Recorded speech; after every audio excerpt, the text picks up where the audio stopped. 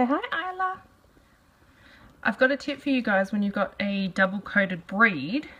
When you're washing them, when they're shampooed, use your slicker brush when they've got the shampoo on. And then once you've rinsed the shampoo and they're still really wet, I've just literally towel dried her, run the slicker brush all over the coat, and that will actually get quite a lot of the dead hair out because you're able to get right through to the skin.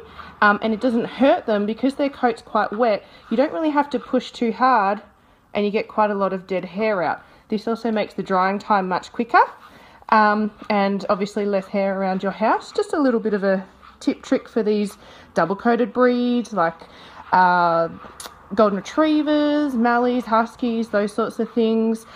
These aren't really double-coated, but they definitely have a different kind of undercoat through, but you can definitely do it with these guys as well, or your collies, your rough collies and things.